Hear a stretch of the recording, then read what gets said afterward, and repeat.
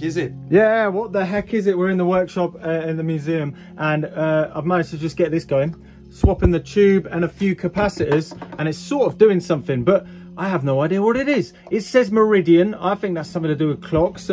Johnny says that Meridian was a TV channel near Epsom, Surrey, so maybe it's something to do with that. There's a knob here that does something. The screen now does that. It didn't do anything before. There's a volume. I'll show you the speaker in a little bit. And there's this knob, which is just minutes per day. You can have it 12 minutes slower or 12 minutes extra. Is it a master clock or something like that? There's another knob here. And yeah, looking inside, there's a quartz crystal, a tube quartz crystal. There's a bunch of stuff. Got to swap that capacitor still, but it's doing something. And the speaker is making a... So what could it be? What could it be?